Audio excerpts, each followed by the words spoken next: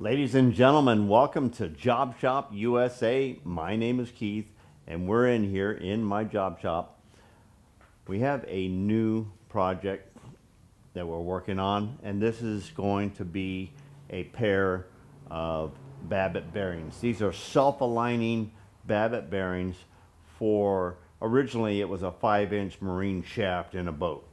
And now they've machined the diameters down, and we have got to re-pour the Babbitt that's inside here. This is worn all the way down to metal. There's no Babbitt left in here.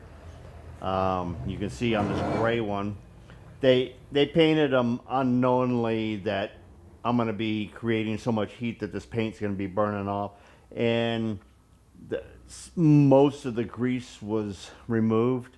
There is some that I will have to take out of there, and I will have to bake these to get the oils out of the surface, and we're going to get in here, lay this out,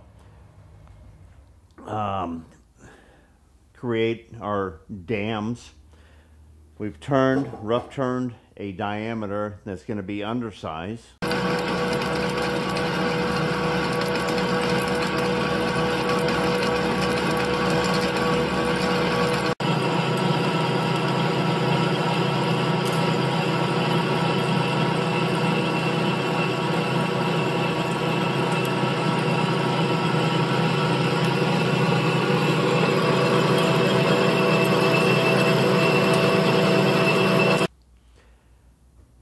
And we're going to be pouring individual halves. We're going to put them together. We're going to put them in the closing lathe, and we're going to line bore them. In the recent week here, I've been really extremely busy. A lot of work.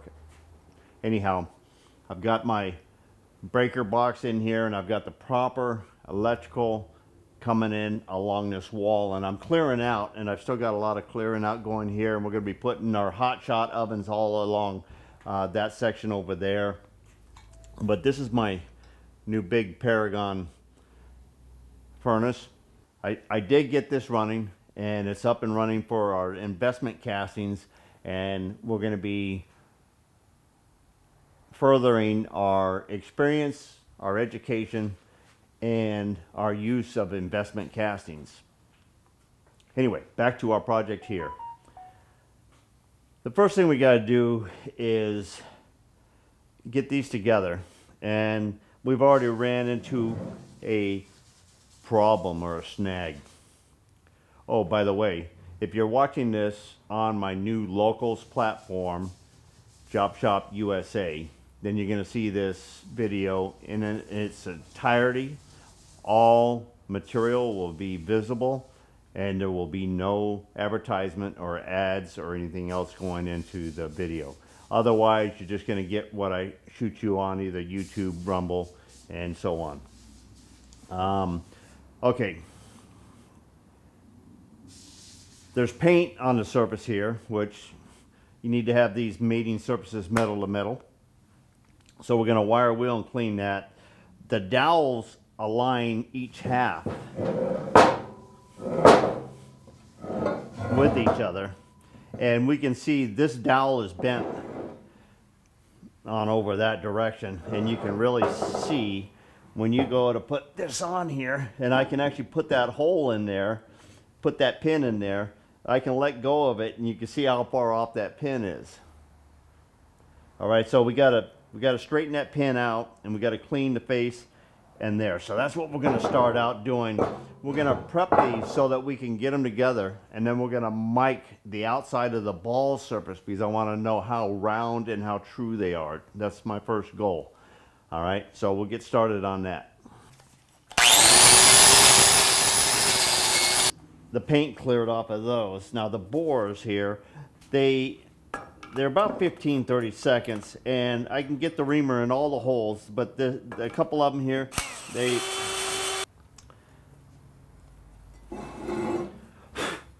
All right, we picked up our square here so that we can actually see.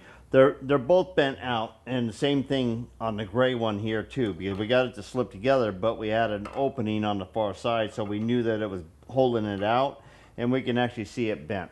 So I have a pretty good quality crescent wrench here that actually will hang on to itself. And I'm going to go ahead and heat them up, and I'm going to pull them over till I actually have these at least eyeball square, and we'll check the fit after that. Okay. We wanted to know what diameter that ball was so we could go get a micrometer. 9, a little over 9.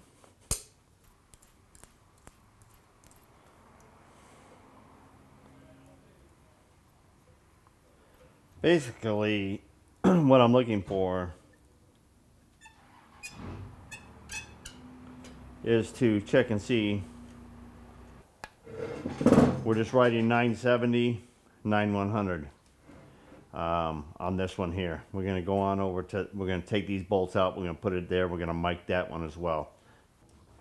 6-inch scale. We know that the other diameters, we're going to have to turn plasma cut some rings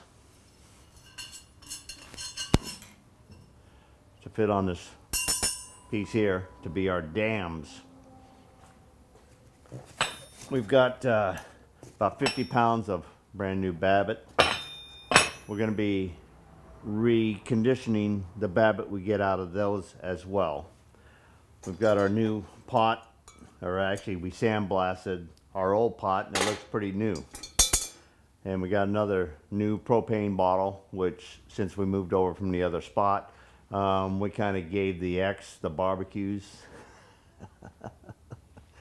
Speaking of barbecue, we got a little aura in here, but it doesn't smell like a barbecue, but it does smell like something is burning off for the very first time.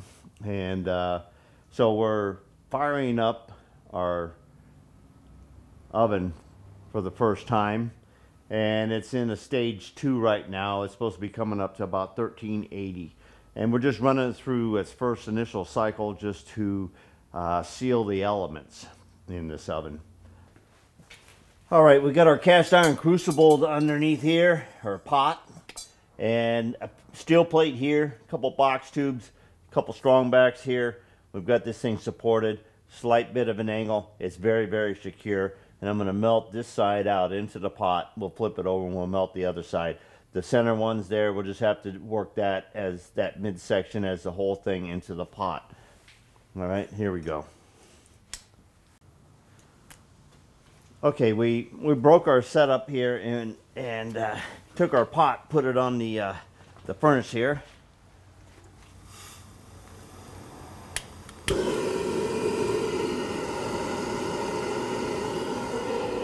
Because we're getting a pretty good quantity here, and we want to clean it in smaller amounts. So we did the 2 top halves. We're gonna go ahead and clean this Babbitt, and we'll pour it into our cupcake molds, which are a very convenient size to drop in or remelt.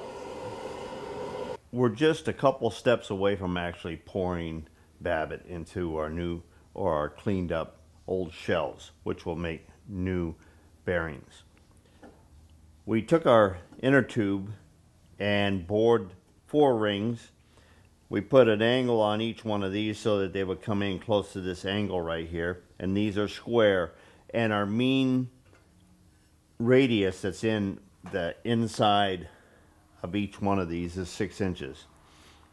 A combination of how we put this in here with some asbestos simulated wrap and stuffing fiberglass insulation down into here, smoking the mandrel, bore, or tube, we will be able to pour these bearings. Now I wanted to go ahead and actually show you, now that we got these blasted and cleaned up.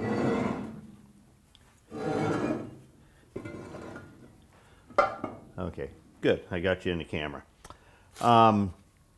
You can see that this is an untouched surface. This is how the bearings are supposed to look. And this is the rough casting. And these grip ports or holes that are in here are casted in, and they actually have a larger bottom than the top opening. So they're like a dovetail plug in the opposite direction. You can't pull them out. This right here, this bearing has been run. In fact, it actually had 0 Babbitt to speak of in this lower half, because this wear and rubbing of the shaft into the housing created enough heat, and that's where you get into the temperatures of Babbitt. I also want to point out that, because I've been looking into our line boring of these in the lathe, and this is our yoke for most of our tubular bores that we've been able to do as far as bearing tubes and other like-minded propulsion type of items.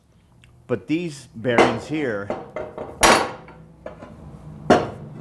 have got tapers, ears, this ball pivot in the center, and the diameter is not going to let us fall in to here. Our narrowest point that was round is like 7 inches, and that's just inside here. We'll never get that past this point right here. So simply these jigs that I have are not going to work.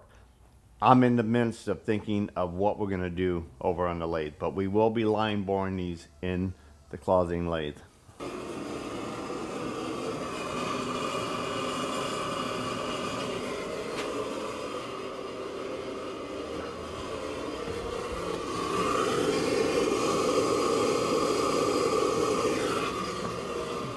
About 500 on the outside and about 600 degrees Fahrenheit on the inside.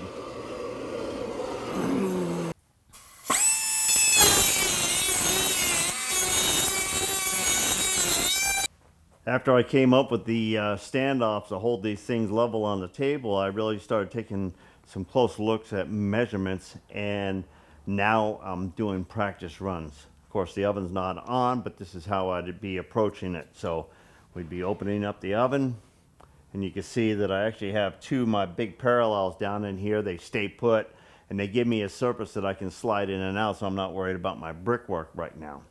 All right, because I don't even have a temporary or a heat platform to put in there, or a shelf that I just leave on the bottom there. And a couple things that I'm going to order for the oven. Anyhow, my Babbitt at 800 and whatever the number was, and pour the Babbitt. All right, so I'll be grabbing this from here, sliding it out, setting it on the table, closing the oven, finish setting this up.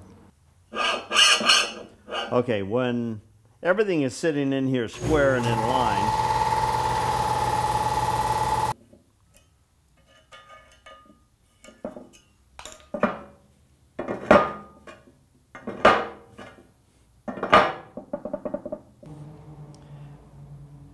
and that's going to be ready to pour.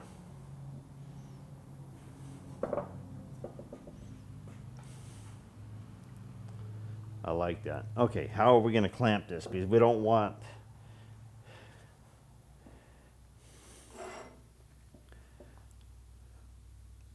Once this is held down in there, there's no way anything's going to leak out of here. it's pretty simple pour, really. All right, I think we're pretty well set. I found 2 clamps that will allow me to reach on this little lip down here inside the pipe on both sides and hold this in here very secure. The difference between this housing shrinking and the Babbitt shrinking, you're going to have issues of separation. And those are the things you want to overcome when you're pouring a Babbitt bearing. And you want to have the shell adhere to the housing. That's number one. We get good pours, then we can go machine a bearing. All right.